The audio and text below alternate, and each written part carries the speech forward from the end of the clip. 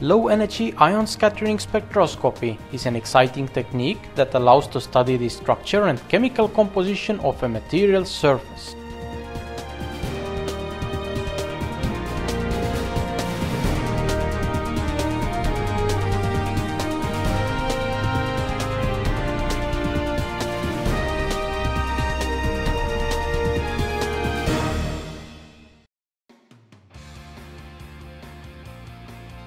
In this material's characterization method, the sample is bombarded with a stream of ions, and the positions, velocities and energies of the scattered ions are observed.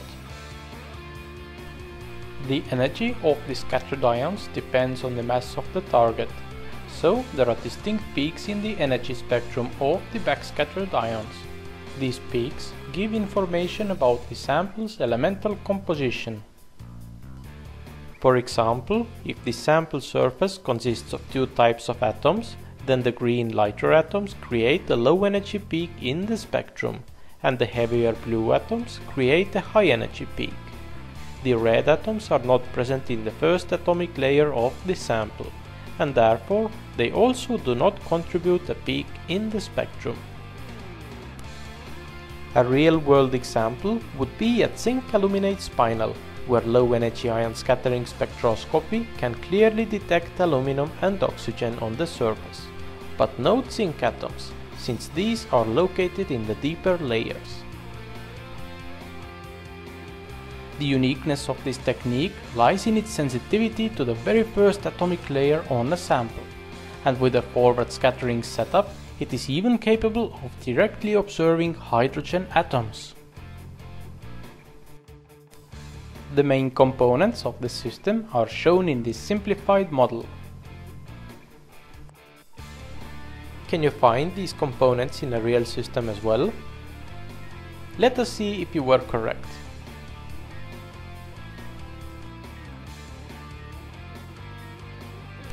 As the name suggests, the ion gun's purpose is to shoot ions at the studied substrate. The most widely used ions for that purpose are ionized noble gas or alkali atoms. Noble gas, such as helium, neon or argon, is ionized with electrons, giving them a positive charge. Alkali ion beams can be created by heating alkali wafers. In low-energy ion scattering spectroscopy, the ions usually have an energy from 500 electron volts to 10,000 electron volts. The precise desired energy of the ions is obtained by applying a suitable accelerating voltage.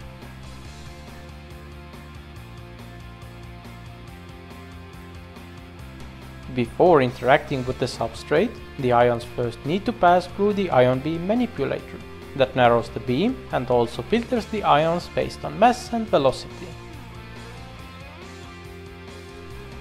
For some experiments, the ion beam is also chopped with an unipolar electrical chopper, a pulsed wave generator that lets through ions only when no voltage is applied.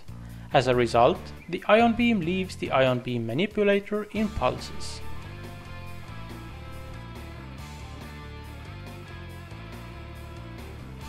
By using short ion pulses, one can separate backscattered primary ions, for example helium, from sputtered ions of different masses by time gating.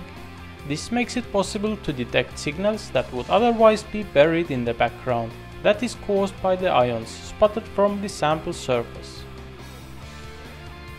The sample is attached to a special holder that allows the operator to adjust the position and angle of the sample for different experiments.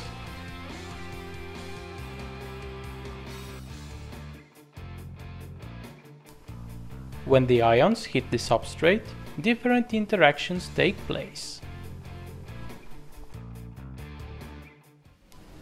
Some ions are scattered at a certain angle, and also their energy will be different after the impact. Some ions, however, become neutral as they pick up electrons from the substrate. The ions may also be implanted into the material or deposited on the substrate surface.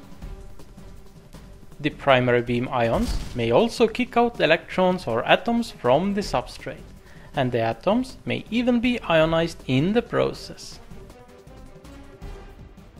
Radiation may also be emitted during the relaxation of the excited atoms.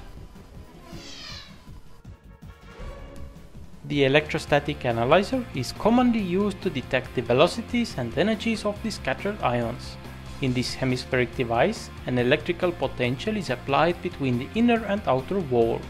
The outer wall with positive potential repels the positive ions, and the inner wall with negative potential attracts the positive ions. Neutral particles are unaffected by the field and hit the wall, and thus they never reach the detector. Positive ions with too low energy are pulled to the inner wall and also don't reach the detector. If the cation's energy is too high, however, then it simply hits the outer wall.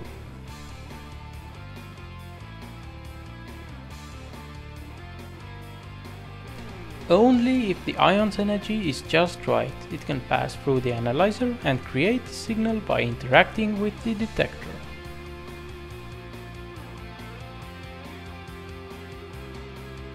By changing the potential between the walls, the operator can scan through a wide energy range in order to find out the energy of the emitted particles.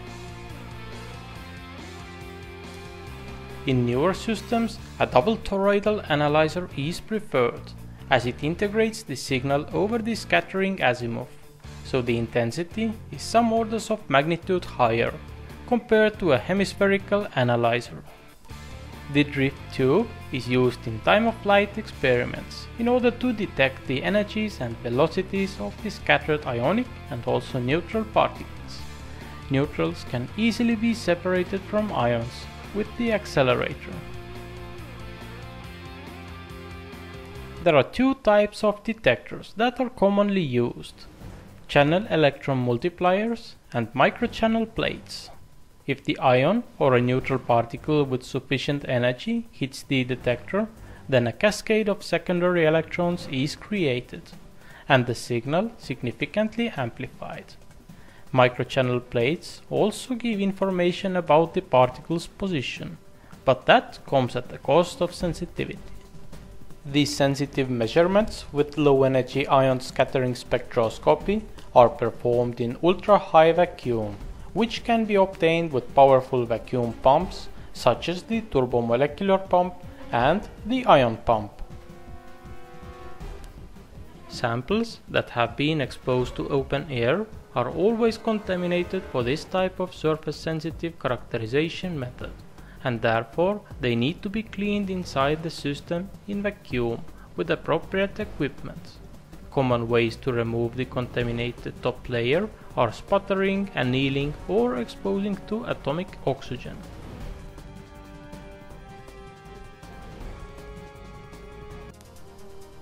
One of the most interesting applications for low-energy ion scattering spectroscopy is the evaluation of the quality of graphene. For example, it is possible to verify the layer closure of single-layer graphene. As long as there are defects in the graphene layer, there is still signal from the substrate. It is also possible to distinguish graphitic from carbidic carbon, which allows to detect even carbon-based contamination such as PMMA on the graphene's surface.